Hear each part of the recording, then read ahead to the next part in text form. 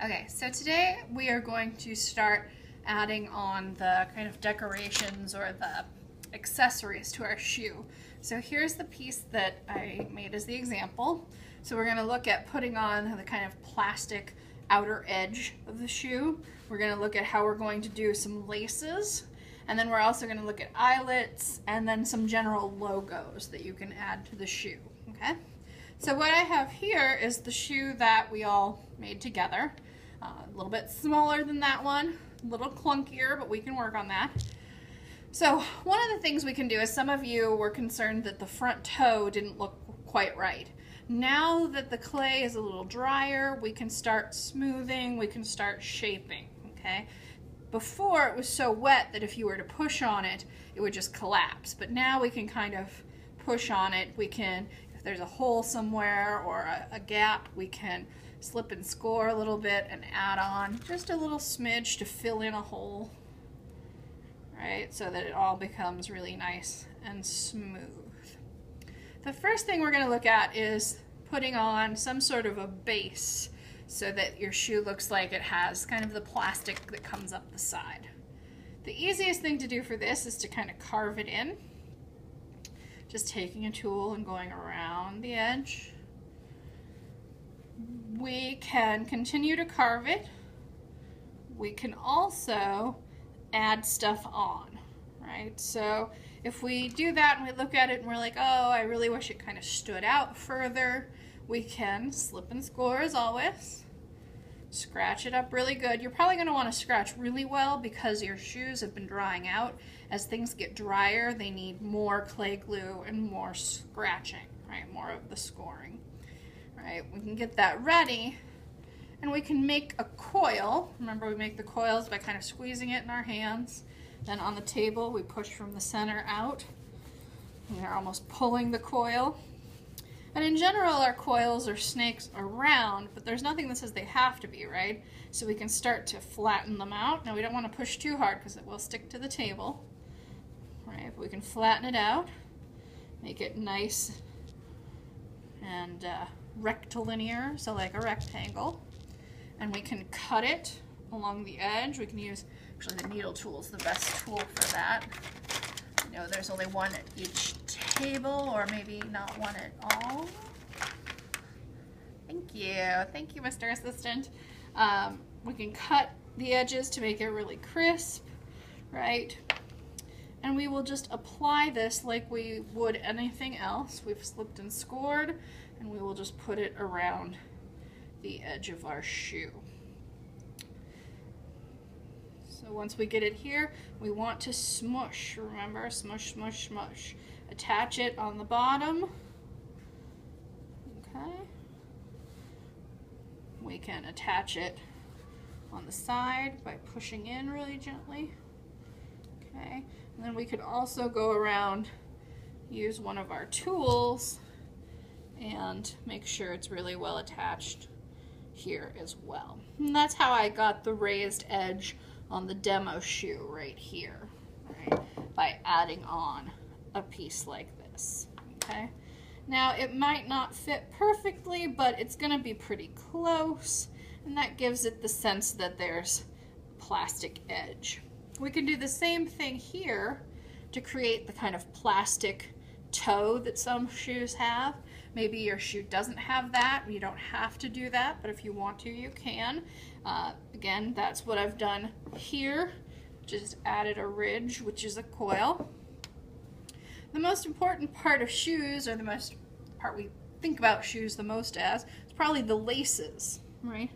So we're going to start by creating a place for the laces to go. In general, they go straight down the front of the shoe here. So I'm just making a line about where they would go. Okay. For the shoelaces to go through, there are eyelets. There are a couple different ways to make those, right? We can just make a hole, right? Make a hole for the eyelets. We can also take a little bit of clay, always a little bit of clay glue.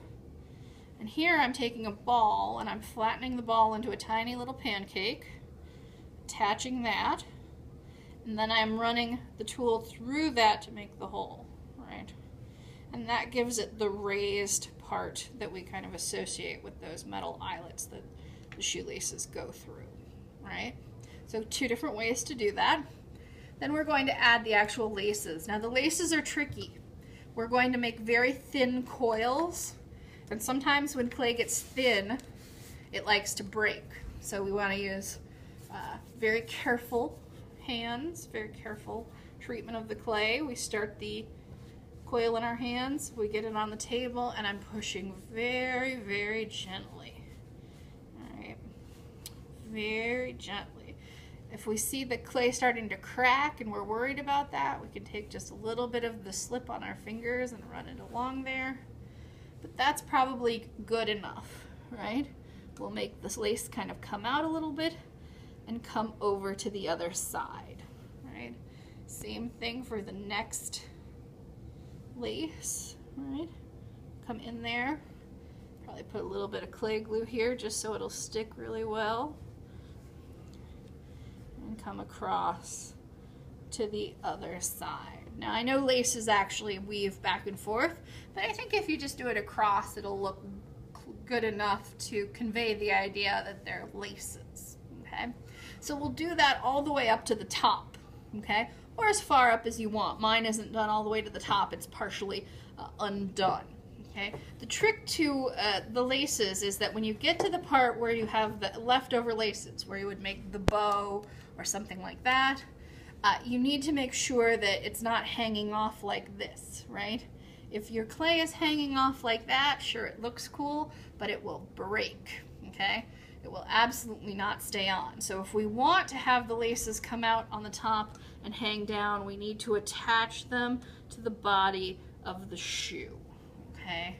We need to make sure that they stick on like a coil. Now we can paint them white and make it look, you know, like laces, but we just cannot have them hanging out. The same thing goes for a bow. If you want to make a bow, that's fine, right? This is not an impossible thing. You'll make a coil and you'll actually probably pretty much tie a bow, right? We'll make a bow here, a loop there to make the one loop, a loop there to make the other loop. Okay, let me redo that a little bit there. Okay, the beginnings of a bow there, just by looping it. But we want to make sure we attach it. If it hangs out, it'll break. If we attach it, it'll stay, right? So we want to make sure that we're attaching everything by slipping and scoring it, right? Okay. So we have the edge of the shoe, the nice plastic, we have maybe the toe, we can carve different patterns into it. You know, sometimes shoes have different patterns, different things that are happening. We can also put some sort of a logo on, right? So here I have the All-Star logo on the shoe, right? But you could come up with your own logo. Maybe we'll make one for Mr. Thomas's art class. Okay, so we will make a little badge, make a ball, flatten it out like a pancake, and we can carve into it with our tools. Maybe it should say art, because we love art. Right? Art. Yeah, art. And then we can attach this the same way, right? We will slip and score and put the badge on. Okay, we could add things on the back. We can add things that are coming off of it all of the way, right? It's really up to you how you want to finish decorating it. But these are the basic ways that you apply stuff.